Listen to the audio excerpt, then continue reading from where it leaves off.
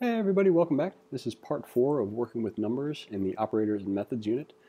So, you guessed it, division. Division is going to be this / operator, which in case you're curious about how to remember if this is forward or backward, it's where the top of the slash is pointing. So if the top of the slash is pointing forwards, reading from left to right, then it's a /.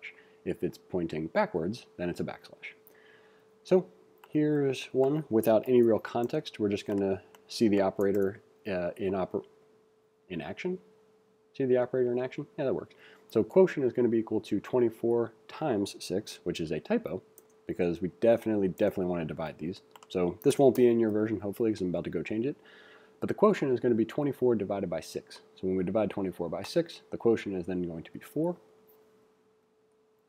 So there's one. And let's go ahead and grab this real-world example where we have slices of pizza and number of people. So slices per person is going to be the slices of pizza total, which is 24, divided by the number of people, which is 6. So that is going to result in 4 slices per person. And no worries, the slices are not that big. Ha ha. Anyway, let's talk about the coding challenge. We're going to complete a function that takes in 2 number parameters, num1, num2, and returns the result of num1 divided by num2.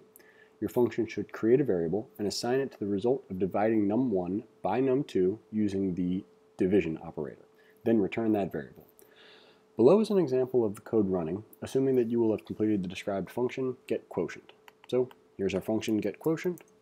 Going to paste this into the REPL, and we're going to grab our test case. And at this point, this should be pretty familiar about what we're doing here. First thing we're going to do is we're going to set a result equal to num1 divided by num2 using our division operator. Then we're going to return the result. It may be around this point that you start to think, boy, these are really easy. And that's the point.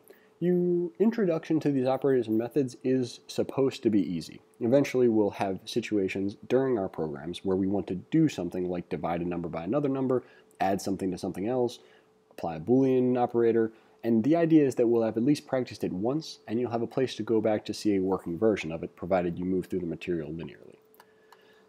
With that in mind, we're going to copy our answer here, put it in the input window, run the test, and at this point we are in admirable shape.